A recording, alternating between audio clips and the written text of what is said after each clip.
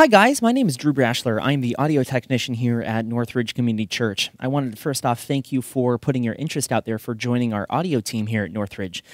We have this digital board here in the worship center and also in the Ridge, and so these couple videos are going to be training you a little bit more on just basic mixing. I also have a whole lot of videos here on YouTube on more advanced things like adding in effects and different compression and gating. And if you have any questions, you can always ask me directly too, and I can give you a little bit of training on a Sunday. So on the board here, we have two different things. We have our left fader bank and our right fader bank. And so the left fader bank is going to be our instruments. So on here we have our vocal microphones, our choir, our electric guitars, keyboards, bass, different things like that. Now we have 4 buttons over here on the left-hand side of the board. We have channel 1 through 16, channel 17 through 32, Aux In and Effects returns, and Bus Master. So this is what we call layers. So these are the different layers of the board, kind of like layers of a cake. Now when we press this, it actually switches the whole board over. So like here is my drums, and so you'll see this. When we press 1 through 16, it'll switch back to channels 1 through 16, then we switch back to channels 17 through 32. These are the different instruments that we have at the church.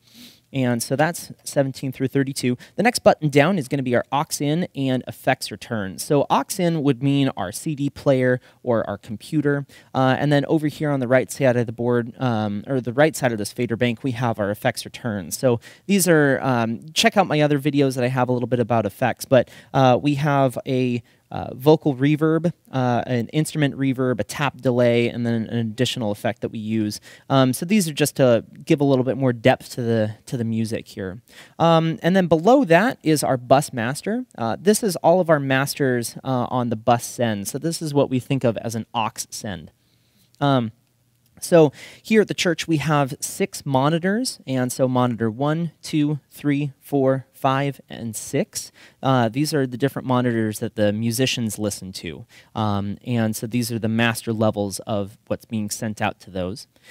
7 through 12 is going to be our mix buses, and so this is where we would take a couple different instruments and put them together in one group. For instance, the drums. We have the kick drum, the snare, 2 toms, an overhead, everything like that. And so we take all of those instruments, so all of those microphones, all 6 right here, and we take these and put them into one bus, which is our drum mix bus. And that way we have an overall level adjustment in the mix over all the drums with one knob.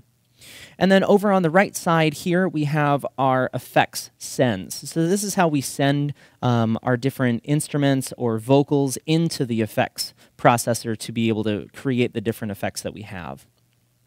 And then on the right-hand side of the board, this is what I call the right fader bank.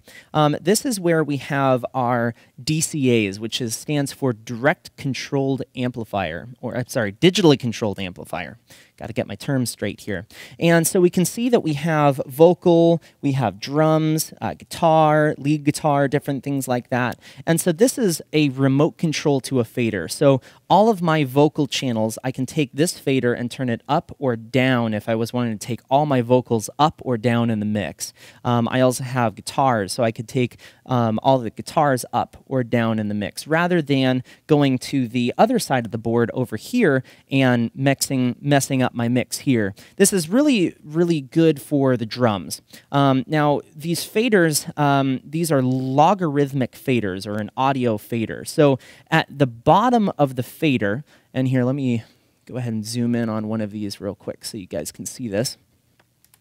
At the bottom of the fader, there is a, you can see right here, you can see -60, -50. This is a decibel scale. And so we can turn this up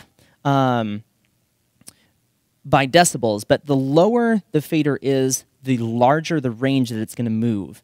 And then at the higher end, we can see that there's a longer throw that we have to make to move it 5 decibels. So up here at 0, if I was to take this and move this up to here, So about a little bit more than 1/4 of an inch, that's raising it 5 decibels. But if I was down in the lower part, if I was to raise this 1/4 of an inch, that would actually bring it up about 10 decibels. So we want to make sure that we have good gain on all of the knobs, and I'll be teaching you guys that here in a little bit. But the DCAs allow you to change the overall level of the drums. So say you had your kick drums in a good mix, and then your snare drum was right, and your toms were correct, and your overhead was great. Instead of taking 6 fingers and raising this up or down, you can just take this one fader over here where the DCA is and turn it up or down. And that allows us to adjust that. Now on the right side of the board, we also have our bus 1 through 8 fader layer, and bus 9 through 16 layer, and then also matrix sends, which we use matrix here at the church for sending our audio out to our different things like our main PA, our speakers that we have outside, or the world send, which is what we use for all the recording side of things.